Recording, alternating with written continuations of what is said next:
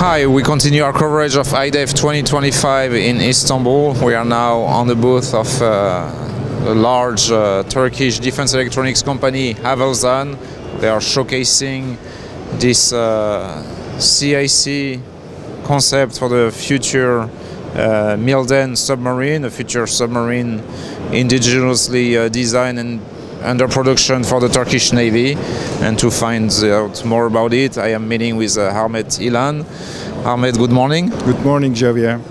Thank you for welcoming us. I should mention you're a former submarine commander. You are now in charge of concept design of software and CIC CMS for the underwater domain. Is that right? Yes. I am currently working as a concept development expert, and what we are seeing is the first physical layout of the fourth generation command and control concept. Actually, this is as HAVELSAN, it's our vision for the submarine MİLDEN submarine command and control CIC, both layout and the software as well. This looks very avant-garde, very modern. I should even say futuristic. What's the whole idea behind, this layout for the CIC of the future submarine? Okay, if you just take a look here, we totally changed the classical version of the CIC combat management. The physical layout is take care of the commanding in the center, and the consoles are inwards, seeing each other, which helps to communicate the crew without the verbal communication. So whereas in service submarines, the crews, the operators are facing the wall, right? Yes, facing the wall, and commanding officer is behind the operators, so they block the screens and they don't even communicate with each other because they are making on a single line. In this layout, this is called the orchestration. As the commanding officer, like a conductor in an orchestrate, the operators' consoles are inwards so that they can communicate with each other, and also there are big screens which currently most submarines don't have, and it's very important because the data we are using now visualized, so we need more screens, and for common understanding and situational awareness all the crew has to look at the same screen. And because of the data variation, tactical picture, onboard submarine malfunctions or system monitoring, we need to have this. These are the main key advantages of the orchestration layout. I notice the submarine commander is wearing VR goggles as well. Why is that? Yes, because we are also taking into account the virtual reality, so it will be part of the command system as well.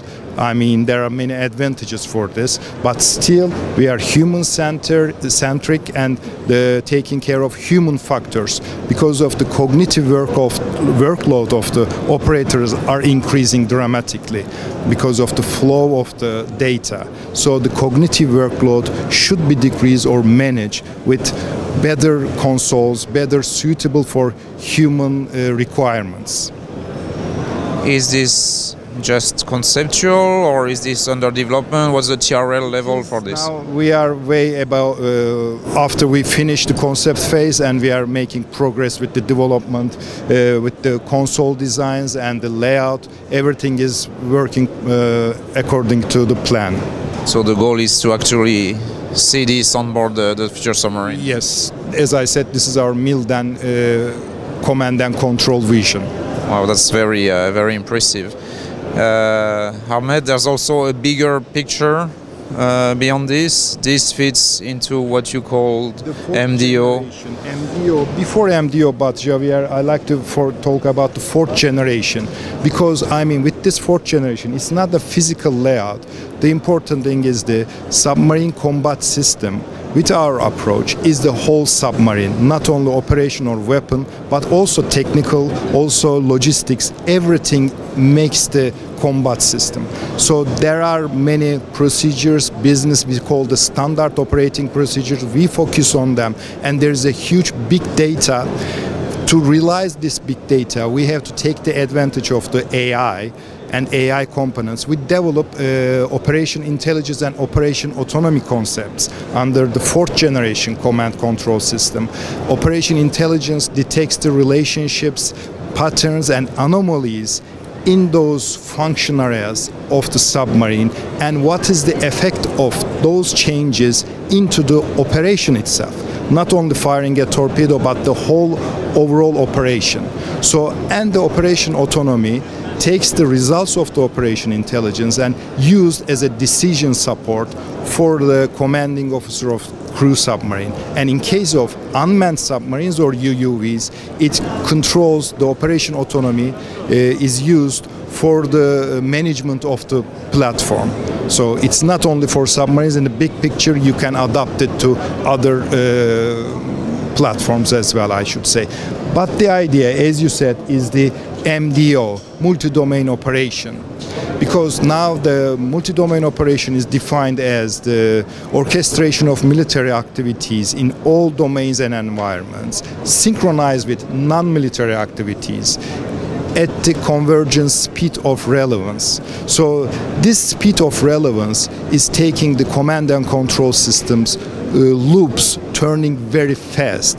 So the only decision support part is done by the human, and the rest, observation, orientation, and the act phases are done by the computer we call the 4th generation itself. This is our concept. Very well, Ahmed. Thank you very much. I appreciate that. Thank you, Javier.